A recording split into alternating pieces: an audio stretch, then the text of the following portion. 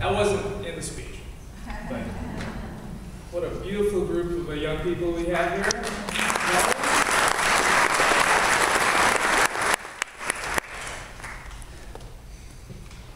Dear Bethany faculty, staff, parents, friends, and family, good evening and welcome to the Bethany Christian School 2014 graduation. What an amazing achievement. 8th graders, you made it. Congratulations. And I want to congratulate your parents as well for all those wonderful projects you did throughout the years and signed your kids' names to. They were breathtaking. We loved every one of them.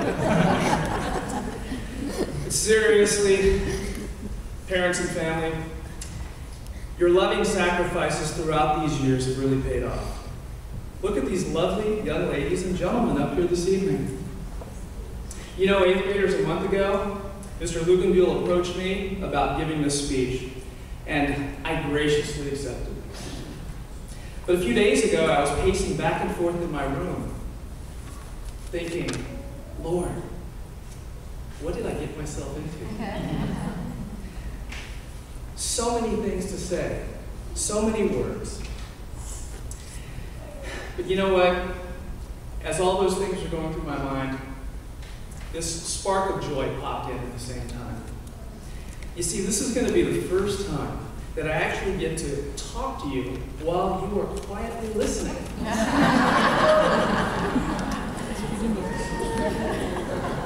And then another thought came into my mind. There's no clock up here. And then another thought came into my mind. I can tell your parents tonight exactly what I think about you. You look scared. Don't be. You know, every great speech, like this one, needs a quote of philosophy, a good philosopher. And so I want to quote the famous philosopher T.A. Swift. And this philosopher said, I knew you were trouble when you walked in. Trouble, trouble, trouble. Okay, I'll get inside.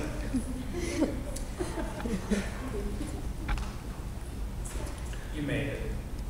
You're here. You finished those math tests, you finished that dreaded science fair project, you wrote those English composition papers, you did that castle project, and that history collage, and you passed my Bible class with those copies of copies of copies. I know that most, if not all of you, are ready to cut the ropes and set sail from here. No matter what your memories are, no matter how enjoyable they are, you're young, you're pioneers, and you're ready to go on into bold new frontiers, aren't you? But you know, before you go, I want to give you a few precious jewels. I had the opportunity to talk to some of your teachers and administrators and ask them to write some reflections. And I wanted to share those with you tonight. These teachers and faculty have very fond memories of you. And I pray that you have fond memories of them as well. They've named you by name. So there's no protecting the innocent. Well, what am I saying? None of you are innocent. So here we go. We're going to go right down the list as soon as I get a drink of water.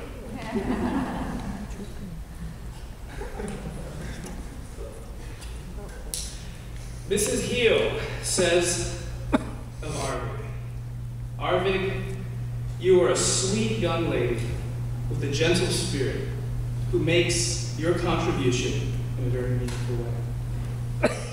Miss Stalvey says of you, there's a whole lot of feistiness in one little package.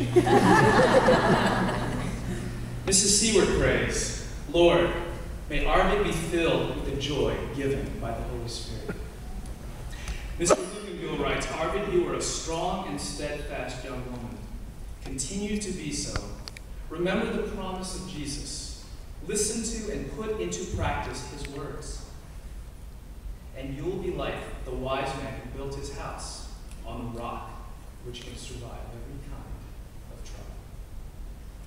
Ryan. Epi writes, Ryan would tell me that he loved me all through the year, at various times. And what my prayer is, according to Epi, is that you would share that same love of Christ unashamedly and boldly to everyone. Ms. Kikuyu says, Ryan has a very tender heart under all the swag. Mrs. Ambrose writes, Ryan means new beginnings, not held back, no fear, someone who knows the King of Kings. Mrs. Spinelli prays, Father, I pray Ryan may acquire a disciplined and a prudent life, doing what is right and just and fair. Eric. Mrs. Heel writes, Eric, you were blessed with a fun sense of humor. May you use it to be a wonderful asset in your life. Mrs. Stalvey says, Eric, if your box boat had been just a little bigger, it would have floated.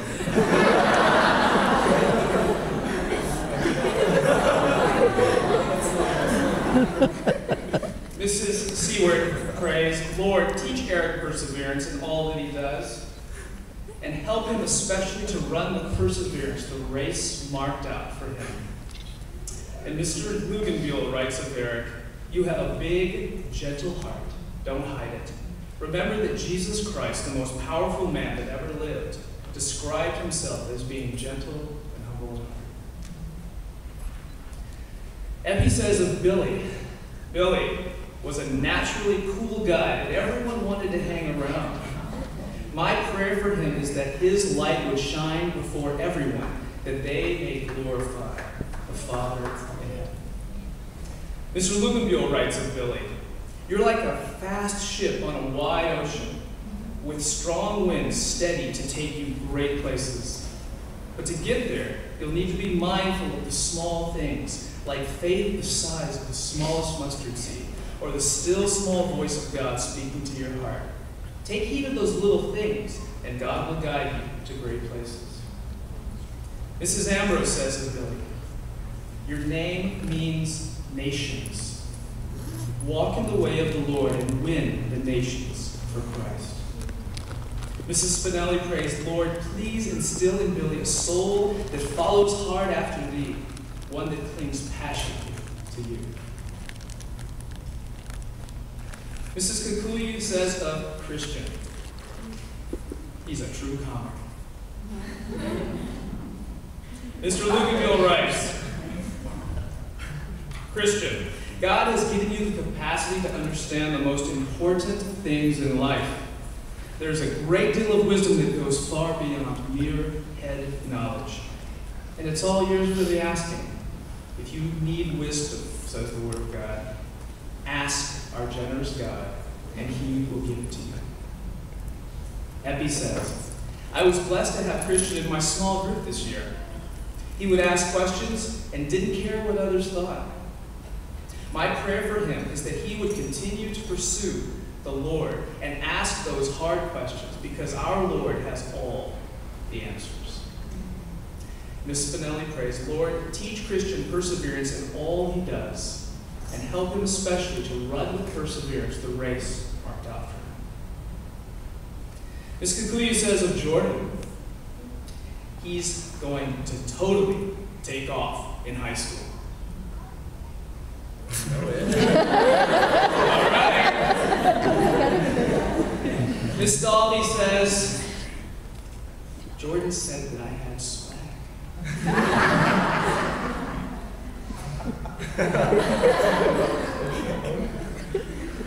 He would know. Mrs. Seward prays, Lord, please instill in Jordan a soul that follows hard after thee, one that clings passionately to you. And Miss Spinelli prays, God, please cultivate in Jordan the ability to show true humility toward all. Of Renee, Mrs. Ambrose says, Renee, my lamb. this girl really has my heart. She was quiet and reserved, smart, but kind of shy, and surprisingly had a kooky sense of humor. Her name means renewed, joyful spirit, and she is a breath of fresh air and brings joy to all parts of BCS. Mrs. Kikuyu says of Renee, she's a mature, quality person. Mr. Luganville writes of Renee, you lead by example. Whether you are aware of it or not, people are watching how you live your life. And Epi says, Renee is the kind of student every youth pastor wants in their youth group. She's loving, respectful, hardworking, and genuine. And Mrs. Watson says of Renee that she shows the quality of availability. She adjusts her own personal responsibilities around others' needs. Mrs. Kikuyu says of Maggie, she's consistently happy and loving. Mrs. Hill writes, Maggie, experiencing your joyful spirit, servant attitude, and genuine smile always added a touch of brightness to my day. Mrs. Watson writes, Maggie shows the quality of truthfulness. She earns trust by accurately reporting the facts. And Mrs. Seward prays, Lord, grant that Maggie's life may be marked by prayerfulness, that she may learn to pray in the Spirit on all occasions with all kinds of prayers. Mrs. Ambrose says of Candace, your name means glittering. When I think of how Candace has matured, it warms my heart. She was a mere shadow hidden in the corners. I see Isaiah 62 verse 3 for her. You will be a crown of glory in the hand of the Lord. She sparkles and she doesn't even know it. Mrs. Kikuyu says of Candace, she is deeply sensitive and kind. Mr. Luganville writes of Candace, to Candace, be confident in Jesus. Always remember what Jesus said. It is the meek who inherit the earth, not the aggressors. And Mrs. Watson says that Candace shows the quality of being respectful. She honors others and their property, and as a result of abiding in Christ. And Mrs. Spinelli prays, may the God of hope grant Candace a heart that overflows with hope and hopefulness by the power of the Holy Spirit. Mrs. Ambrose says of Melanie, her name means divine spark. She has the ability to set others on fire for God. She grew responsive to the word, and soon peace like a river began to soothe her soul. What a joy to see this expressed so beautifully in piano and in song. Mrs. Seward prays, Lord, help Melanie not to be like others around her, but let her be alert and self-controlled in all she does. Miss Stalvey says, Melanie always has something to say about something. Mrs. Watson says that Melanie shows the quality of genuine repentance. Epi says, I was blessed by Shamomi, when she would help lead worship during our chapel. My prayer for her is that she would use her gifts and talents for God's glory. And Mrs. Heel writes, Melanie, when I think of you, 3 words come to mind. Energy, relationships, and personality. As you refine these attributes, God is going to use you greatly. Owen. Mr. Luganville writes to Owen, you're like Gideon, who wondered how he could possibly accomplish everything God expected of him. But God promised to be with Gideon, telling him to go in the strength you have, and he would do the rest. Or like God told the Apostle Paul, my grace is sufficient for you. God has given all you need to succeed, so you can go forward with confidence. Right? Mrs. Stalvey says of Owen, I'm always wondering what he's thinking behind that smile. There it is. Mrs. Watson says that Owen shows the quality of discretion. He shows the ability to avoid words, actions, and attitudes which could result in undesirable consequences. Oh, I wish I had that gift. Boy, don't we all? Mrs. Spinelli prays, may Owen always be strong and courageous in his character and in his actions. Shalom. Mrs. Ambrose says of Shalom, you are talented, passionate, vibrant, fiercely independent, strong, and bold.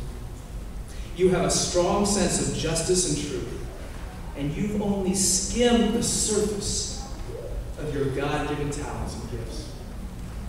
Once you really understand and believe who you are in Christ, you will be a world changer, no doubt about it. Mr. Luganville writes to Shalom, God's called you to be a leader.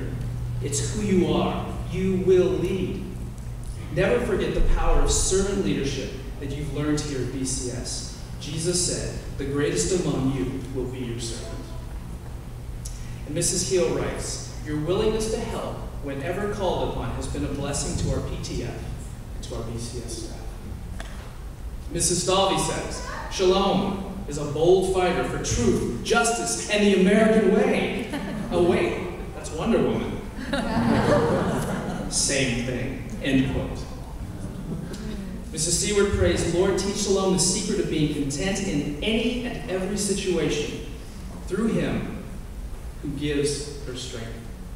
And Miss Spinelli prays, Lord, please clothe Shalom with the virtue of compassion. Mrs. Leon has something for all of you who were her precious little first graders. She writes, to Arvig, Ryan, Eric, Renee, Maggie, Mellie, and Owen, I remember what it was like when I was taller than you.